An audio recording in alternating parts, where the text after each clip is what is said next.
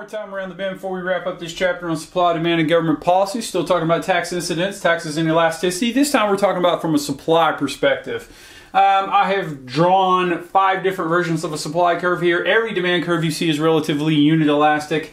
So when we have a perfectly inelastic supply curve, it's just vertical. When we have a perfectly elastic supply curve with an elasticity score of infinity, it's perfectly horizontal. We have unit elastic, which is, well, split right down the middle, 45 degrees here on either side. Then we have an inelastic supply, not a lot of movement in quantity here, less than 1. We have an elasticity greater than 1 on a supply that's fairly elastic.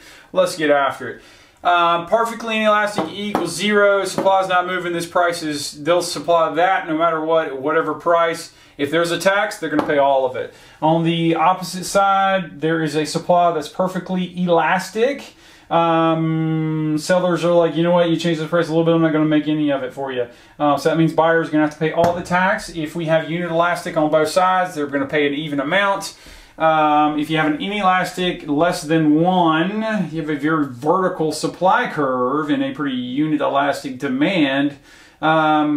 These suppliers are pretty much, no matter what the price, they're going to supply something. That tells me that they don't have a lot of products. So no matter what, they're going to do their thing. Well, if they get taxed more, they're going to pay more of the tax incidence, because see, this part of the, this is a big like square here. This part of it's bigger than that part of it. That means that the seller is paying more.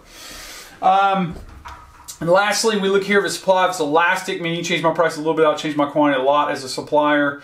That means I can take or leave that product. So if you start charging me as a producer, I'm going to put more of that tax on you. So no matter how you design these policies, the economics of it is going to determine who pays what. And now I want to challenge you to start using, hey, what's the combination of an inelastic demand curve and an elastic supply curve? So the last 2 videos, you ought to be able to do this. Who's going to pay more of that tax? And you can go through any number of scenarios. And keep in mind, I have a PhD in this stuff, and I still have to write it down. So if you're trying to do my exams and homeworks without writing things down with notes, it's not gonna go well for you. It's an interesting strategy, Cotton. Let's see how it goes for you.